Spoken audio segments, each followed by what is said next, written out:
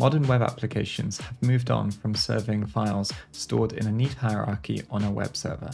And whilst brute forcing has become a lot faster, we need an effective way of discovering roots, not just single directories and files using recursion. Kiterunner is a tool that enables us to do this. It's both fast and can be used to discover roots and endpoints in modern applications. It also comes with custom word lists collected from a variety of sources, which is a crucial part of our discovery process. So today we'll run through how to get this tool set up on your machine and get started with some scans against a set of APIs. You'll then be able to use this tool in your next web app pen test or against your next bug bounty targets. As always, if you enjoy the video, don't forget to like and subscribe, and let's dive in. So first up, let's run through how we can get Kiterunner set up and running on your Kali instance. So I'm just going to come to asset notes/Kiterunner. So this is the GitHub repository.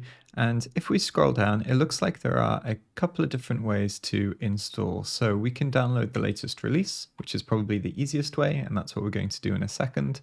Or we can build from source. And if you're using Arch, you can use Yay to install Kiterunner as well. So if we scroll back up and come to releases, and we see the list of releases here, and these are for different architectures. So if you don't know what architecture you're running, you can just come back to the command line and just do tpkg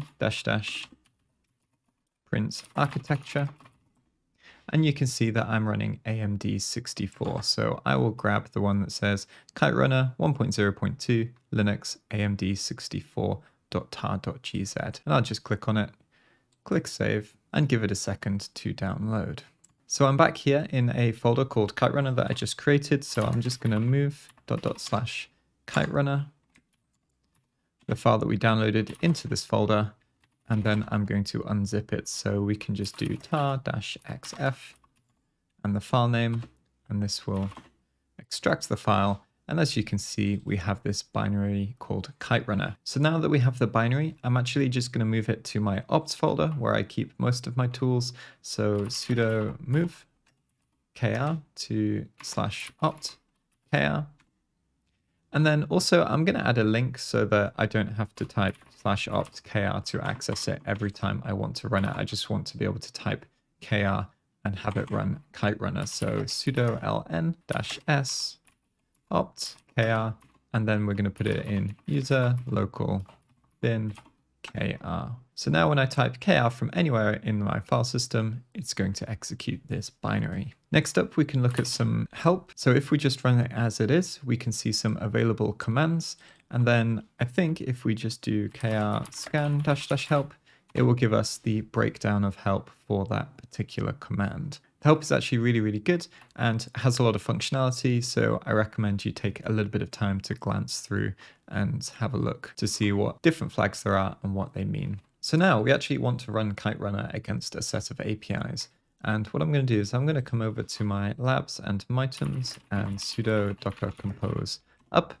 And if you've been following our live streams, you'll be fairly familiar with this application.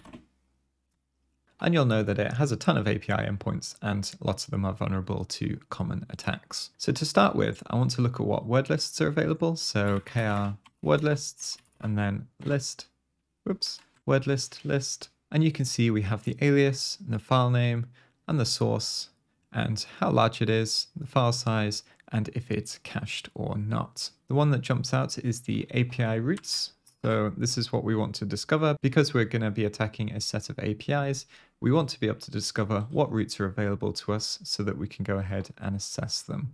But there are plenty of word lists in here for you to get started with. So our basic scan will look something like this: kr scan http:// localhost-a and the list that we want to use. And as you can see, we're getting quite a lot of results already, and some of them coming up in red because they're 500s, some of them coming up 403s, 404s, etc. We'll give that a second to run, and then we'll take a closer look.